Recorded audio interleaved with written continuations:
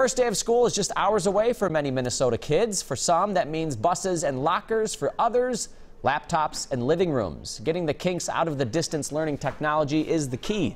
Susan Elizabeth Littlefield has some tips on getting your devices in top school form. Hello. The irony of doing a story on internet failure. This is so relevant, right? This year, we've all had some moments while dealing with technology. Hello. Hi.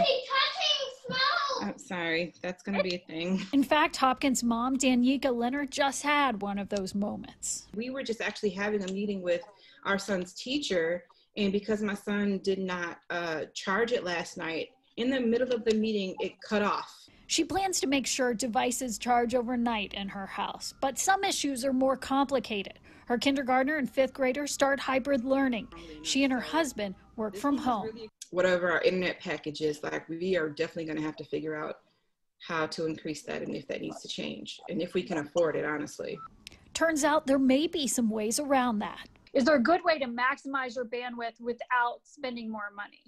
We talked with a Comcast tech expert who says one big way to help the connection is by plugging the Ethernet cable from the modem directly into your laptop. The less devices you can have on wireless and you can turn over to that hard connection, the better performance you'll see in general.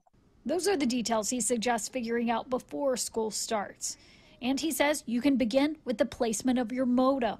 If you have a main level, a living room space that you can put that device in, and have it line of sight so that you can actually see it, that's really going to help the Wi-Fi performance. And make sure the modem and router are reset regularly. And that is as simple as a lot of the time unplugging the power cord to the back of it, waiting about 30 seconds and plugging it back in.